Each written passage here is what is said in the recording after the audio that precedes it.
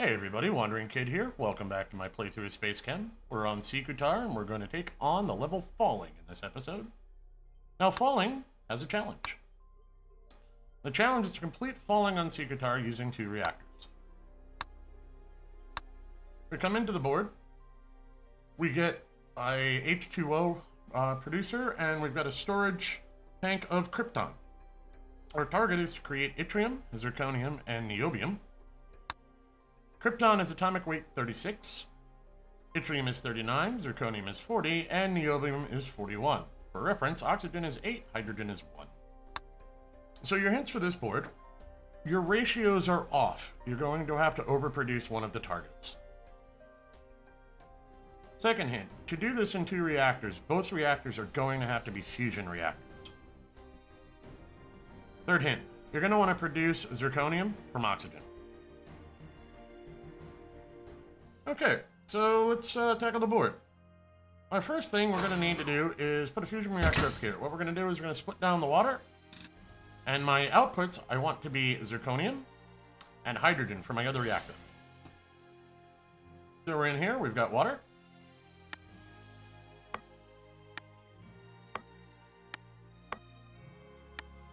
And we don't care where the kryptonium goes.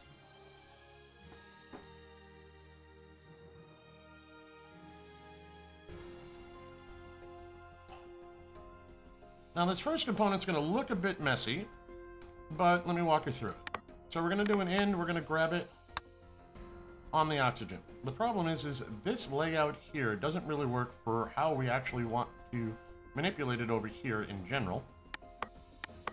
But if I come this way, I can make it work. So I'm going to grab that way, I'm going to come over here, and I'm going to do an unbond here. That will leave me hydrogens in this position. Now, I'm going to come down this way. I'm going to drop it, flip it, wait for it, it'll make sense. This actually needs to be a grab drop. Because what I'm going to do is I'm going to try and fuse it. If I don't fuse it, I want to come back, grab it again, and then put it into the right position. This means that if this was blank, I just move the oxygen over. Next up, I'm going to come over here. I'm going to grab our hydrogen that we... Oops. Nope. It's not the one I wanted to grab. I'm going to have blue handle everything else from this point, I think. Now, I can't do that because blue's got to be on a sync route to know when to kick out kryptonium. Or zirconium, excuse me. Krypton is down here, zirconium's over there. So that's fine. What we're going to do is we're going to put a sync in here to tell blue that it can advance. And I'll deal with blue here in a moment. We'll do a grab here. We'll do an out on psi. The problem is I don't want to drop here before I've unbonded. So we're going to switch things here around a little bit.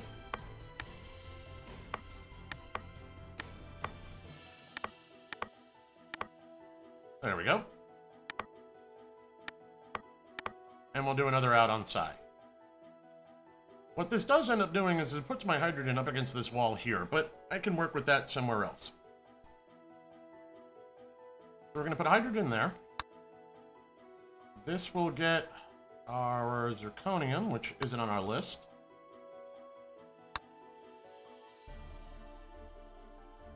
And it doesn't really matter, but I guess I should tell it where it's actually supposed to go.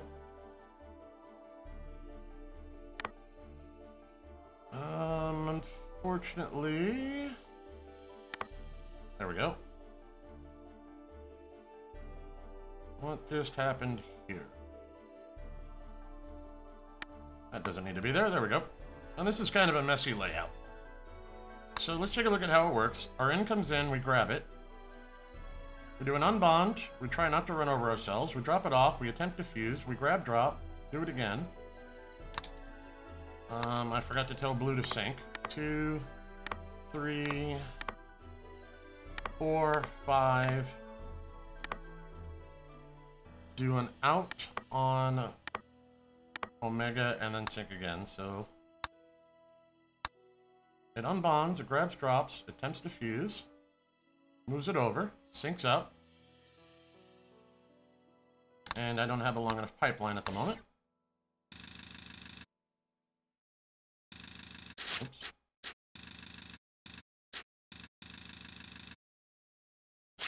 There we go. Try that again. We drop it off. Just making sure I'm getting what I expected to out of this. Aha. That needs to be drop only.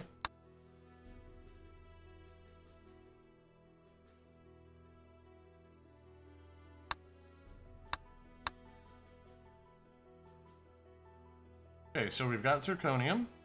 Hit our last sink. Blue tells it to ship. Should hit our 1 of 20 here in a moment.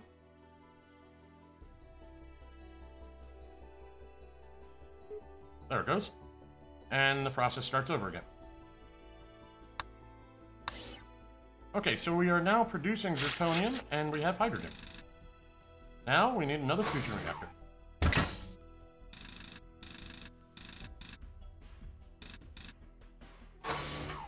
So in this one, we've got krypton coming in, and we're building out our hydrogen. We're going to produce some yttrium, and we're going to produce some niobium. Simple enough. We're going to put our setup here for the hydrogen. And what we're going to have to do is we're going to have red and blue alternate between doing yttrium and niobium, because we don't have other options at the moment, because we're going to have to do crossovers. And what I mean by crossovers is this. So red's going to come in, it's going to bring in a beta, it's going to grab it, and it's going to come up here, and it's going to have to drop it off for a little bit, because it's going to build out yttrium, which is 39, so we need 3 hydrogens.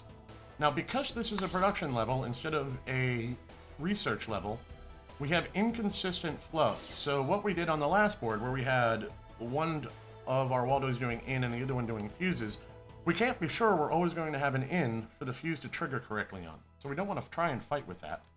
We can tell blue to just hang out for a second down here. So what we're going to have to do is go and do infuse, infuse, infuse. So we know we want 3 of them.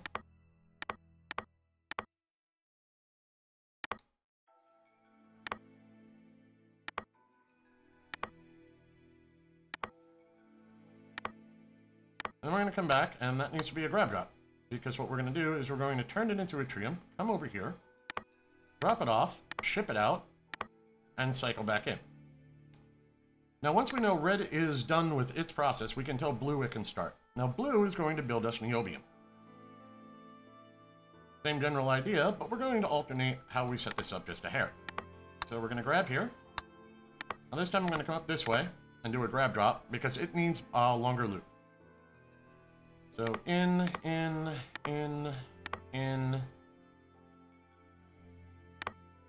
I need one more fuse in there, so everybody back this way 1.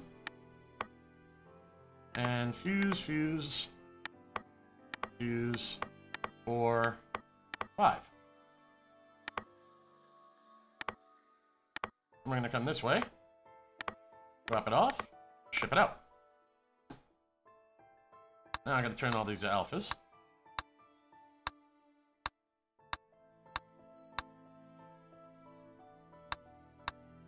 There we go. Now once that's done, we can tell red it can start again. I'm missing a sink for blue. So that sink starts this blue. That sink goes to this blue. Actually, that should work out fine. So we grab our krypton. We wait for our hydrogens to start pumping down. So we've gotten up to strontium, which is 38. One more hydrogen, and we'll get up to 39. There it goes. We've got yttrium. Blue now starts its process while red waits.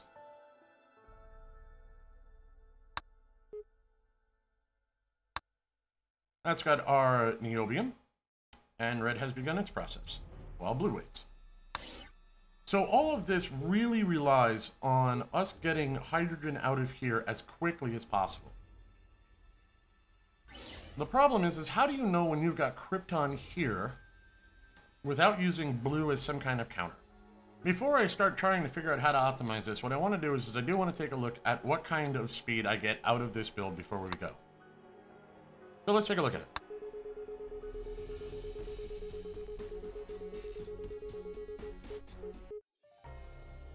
$24.15 is not bad. It gets us our 2 reactor completion, and it gets us through in a reasonable amount of cycles. 24.15 is certainly not a bad number of cycles for this board, which will lead us to our next 2 boards, which is our optional challenge of applied fusion and exploding head syndrome, which is our boss fight. But let's take a look at this for a second. So there's one pretty obvious optimization out of the gate, and that's to remove red having to deal with putting oxygen over if it didn't fuse up. So let's get that portion out of the game here. So if I strip that, I put the fuse here. Oops. And I put it back into its cycle here. I remove a whole lot of cycles from this side of the world. The only problem is I also just lost my sink, which would be okay as long as I have blue timed correctly to deal with the issue. So if I put my sink here, it means I'm going to have to be careful with what I do with blue, but that's not a horrible thing. So if I put blue in here, let's strip this out. I put blue here. I know I synced here. It's going to grab, drop, and attempt to fuse. But on the first time through on this process, I'm going to want it to move the oxygen for me. So I cut, whoops. So I know it's synced. You're grab dropping, so I'm going to grab drop, come this way, and drop it for you. That's on my first sync. And now it's going to come down here and I'm going to have it wait. So now it needs 3 more cycles. We've got an oxygen there, so we know we need 3 cycles before it does anything else. That will bring me up to, let me see, I'm building zirconium. That'll bring me, should bring me to germanium. And now once it sinks, I need it to grab, drop, and fuse. So I need it to have at least 2 cycles doing nothing. Okay, so that's 1, that's 2, that's 3, that's 4. I need this to happen on the 5th sync, so that's here. So as I was saying, I need it to have 2 cycles doing nothing. I'll give it a little bit of bonus room and let it do an out there. Let me show you how this works. It comes through, it syncs up, they grab drop, it moves oxygen over for red. Now we're going to go through this a few more times.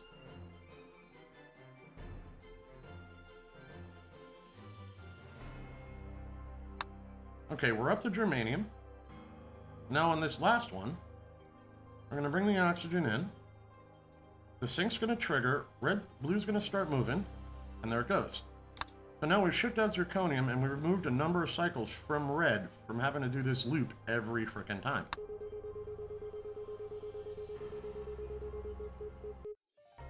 And that took out a massive component from our cycle base. We're now down to 1817. I've also put in 1 extra symbol, but that's okay. Now I'm going to take a look at this for a second and see if there's any other obvious way to clean this up. Well, there is one obvious way, and that's to remove a symbol, because we don't really need it.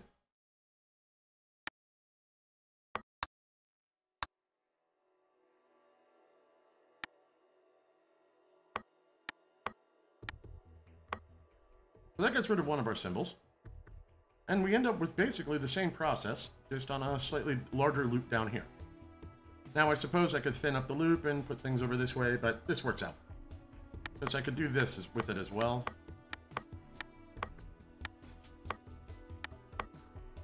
Same number of symbols, just slightly differently organized. So I'm going to call this good.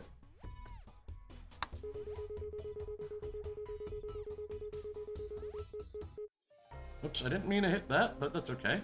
So we're at 1817. I want to do one final walkthrough in the process, just so I have my solution at the end of the video, like I've been trying to do. So here's the solution to falling with 2 reactors for an 1817 cycle completion. Our first reactor is going to split up water. It's going to take an oxygen-hydrogen, break it down. We're going to sync up with blue, so blue knows what it's doing. It's going to move hydrogens out into an export. Blue is going to basically have a timer of sinks on it so that it knows when we've built zirconium. So it's just going to move along the sinks, and it's going to handle the out. It also handles our grab drop to move things over so that red isn't overworking itself.